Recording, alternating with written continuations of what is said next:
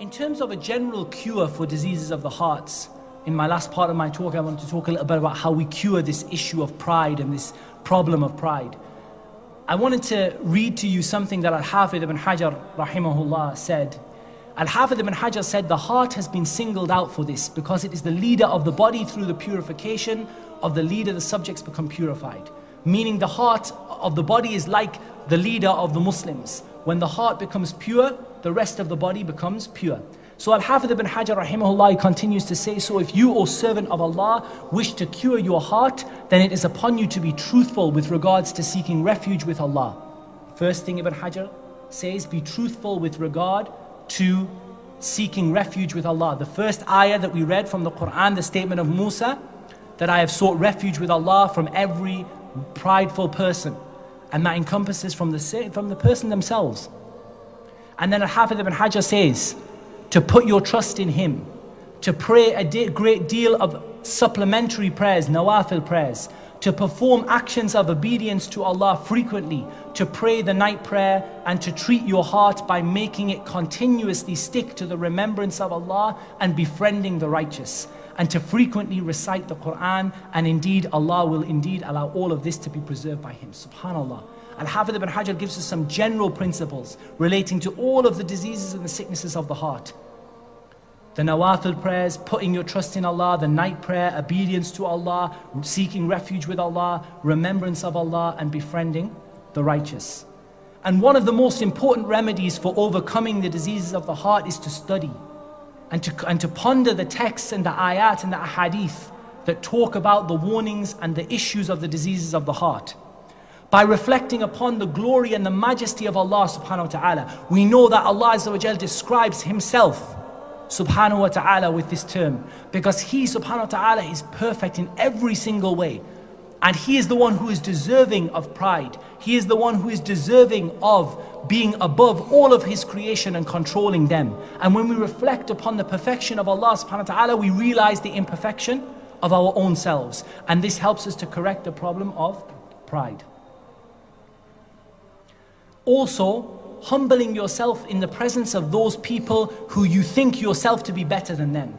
You meet someone and you think, you know, alhamdulillah, I'm better than this brother. And when you feel that disease start to go into your heart, what do? You humble yourself before them. You remind yourself that you don't know what you're going to die upon or what they're going to die upon. Like some of the Salaf said, when I meet somebody who is older than me, I think this person has had more chance to do good deeds than me.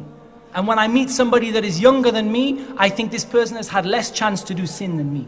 So everybody that you look at yourself as being inferior to all of them. And you don't know Allah subhanahu wa ta'ala, you know, some people say, well, I got knowledge. They don't have knowledge.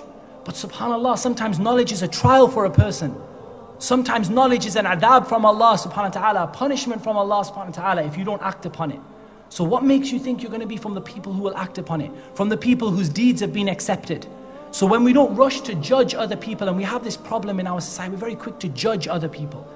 That we start to see ourselves as being inferior and we treat people justly and we don't judge other people. You know, you see a brother wearing a certain kind of clothes, or you see somebody in a certain, you know, with a certain kind of mannerism, and immediately shaitan comes to you and you look at yourself as being superior. Remind yourself that you don't know what you're going to die upon and you don't know what they're going to die upon. And they may be from the most beloved of the people to Allah when they die, and you may be from the most hated. So when you remind yourself of that, inshallah, this will help you to overcome pride. And one of the remedies of arrogance is to remind yourself that you're just like everybody else. You're from the children of Adam, and Adam was created from dust. You were created from, as Allah Azza wa Jal describes, a disliked water. You were created from, subhanAllah, something disliked and something which people consider to be unclean. You were created from this. Your father Adam was created from dust. Subhanallah. What gives you the right to walk on the earth in pride? Remember who you were created, how Allah Azza wa Jal created you and what you were created from. And remember how you lived your life as a child, as a baby with, and all the problems you had and all the dependency on other people. And when you remember these kinds of things, this protects you from pride. And when you remember the statement of Allah Azza wa Jal, verily the most honorable with you in the sight of Allah is the believer that has taqwa. How many of us can say that we have taqwa? SubhanAllah. Taqwa is something to act upon the obedience in obedience to Allah in every single thing that Allah commands you, and to avoid disobedience to Allah in every single thing that Allah commands you to avoid. Which of us can say that we've done that? Which of us can say that we have more taqwa, or that our deeds have been accepted? None of us have had angels come down and say to us, Ya akhi, your deeds have been accepted. So when we remember this helps us to overcome pride. The arrogant Muslim needs to realize that no matter what he achieves, he is too weak to achieve stature like the mountains, and he will never be able to rip the earth apart, as Allah Azza wa Jal says. Al-Qurtubi says, commenting on the statement of Allah subhanahu wa ta'ala, and be moderate in your walking and lower your voice. Indeed, the harshest of all voices is the braying of the ass. Al-Qurtubi rahimahullah, he says, do not walk in insolence on the earth is a prohibition of arrogance and enjoining humility. Subhanallah. So even in your walking, even in your outward characteristics, be a person who is humble, who has humility. Don't walk at the front of the people. Don't push yourself to the front all the time. See yourself always as being inferior. Another remedy for arrogance is to remember the punishment Yawm al-Qiyamah for the people who are arrogant. And to remember, subhanallah, all of the weakness of Bani Adam. How Allah Azza wa Jal says that mankind was created da'ifa. He was created so weak and so powerless and so helpless. And subhanallah, after that, look at the pride that Bani Adam have. Look at the pride that we have in ourselves, subhanallah.